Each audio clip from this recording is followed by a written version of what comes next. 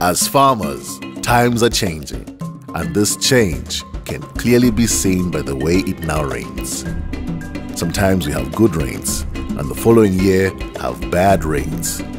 Some farming seasons will have too much rain, causing floods, and the next year we have no rains at all.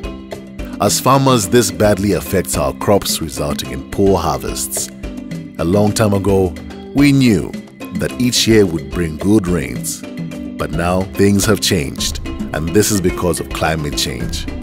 The Indaba Agricultural Policy Research Institute has, through research, predicted that by 2050, both crops and livestock farming will be negatively affected, causing severe food insecurity in our country if we don't act today.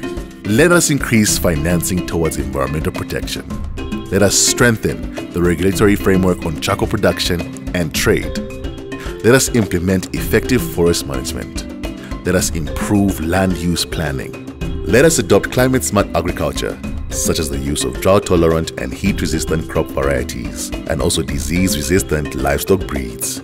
Let us venture into other value chains, such as livestock, aquaculture, and horticulture. As farmers, farming is our bread and butter, but on a larger scale, we are the pillars of food security as we supply food to the rest of Zambia.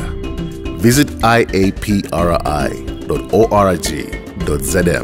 or call 0977 771 079 to find out more about Indaba Agricultural Policy Research Institute today.